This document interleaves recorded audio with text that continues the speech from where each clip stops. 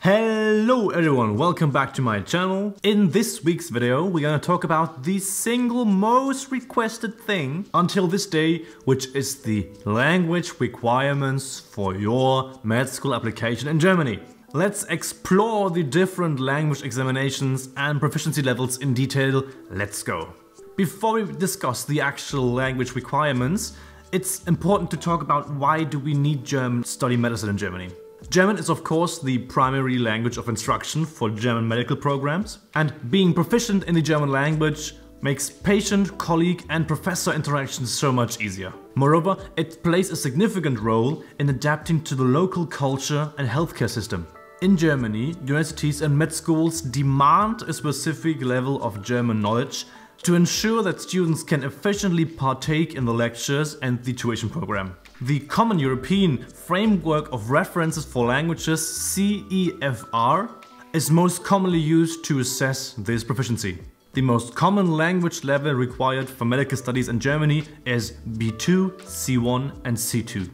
To demonstrate your language abilities, you will need to sit a recognized language exam. Let's explore two of the most widely recognized language examinations: the TestDaF, Test for German as a Foreign Language, and the DSH, German Language Examination for University Entrance.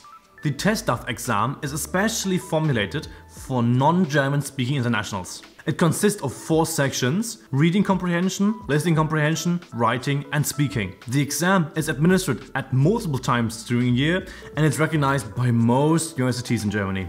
Achieving a score of 4 or better is usually required for your application. The reading comprehension will test your ability to understand and interpret academic texts related to various medical topics.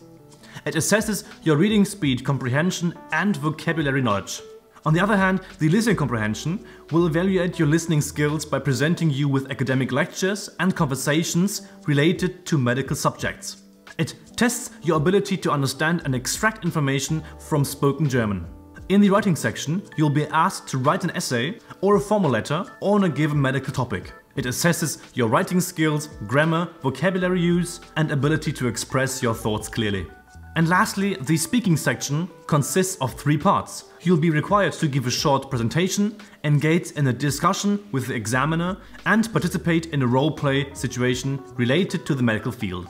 It evaluates your ability to communicate fluently, express opinions, and engage in dialogues. The DSH exam is another language proficiency test which is designed for university entrance. It is offered by individual universities and assesses your ability to understand academic text, participate in discussions, and write scientific papers. Some universities may require a DSH exam for your application, usually DSH 2 or higher.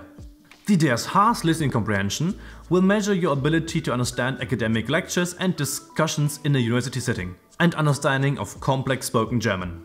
The reading section presents you with academic text and evaluates your ability to comprehend and analyze them. It tests your understanding of scientific vocabulary, inference-making skills, and critical thinking abilities. The DSH writing section will require you to write an essay or a scientific paper on a given topic. It assesses your ability to structure your arguments, use appropriate academic language, and express yourself clearly. The speaking section evaluates your oral communication skills in an academic context. You'll be required to participate in a group discussion, give a short presentation, and answer questions related to a specific topic. It assesses your ability to articulate your thoughts, engage in debates, and present information effectively. Now that you are familiar with the language exams, let's discuss some tips in order to improve your language skills. Language courses.